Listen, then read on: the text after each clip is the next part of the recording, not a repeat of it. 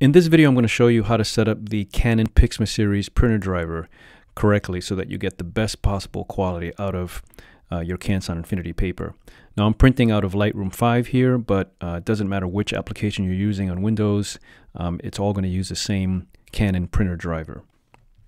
So in Lightroom, I'm going to click on Page Setup, and this brings up the Print Setup window, which is going to again be similar to any application you're using.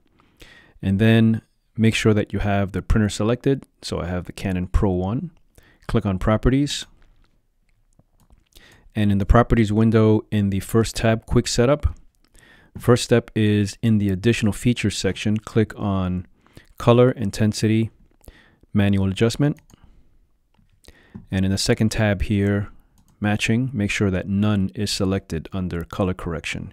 And this means that the Canon printer driver is not going to be applying any color correction. That's going to be handled by the Canson ICC profile.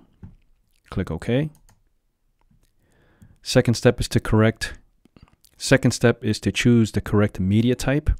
And when you download the profile from Canson's website, the website will also tell you which Canon paper to choose for the Canson paper that you're using. In this case, I'm going to be printing on Platine Fiber Rag, and so the correct paper is Photo Paper Plus Semi-Gloss.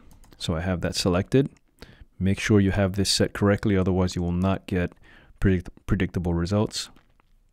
Print quality, I'm going to set this to high to get the maximum quality out of the Canon printer. And then here I would set my paper size, paper source, etc.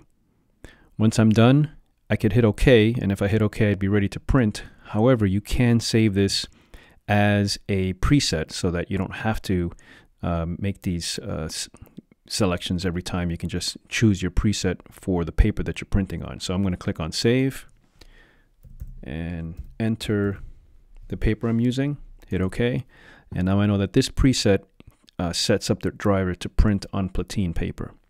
Click OK. Click OK again, and now you're ready to print.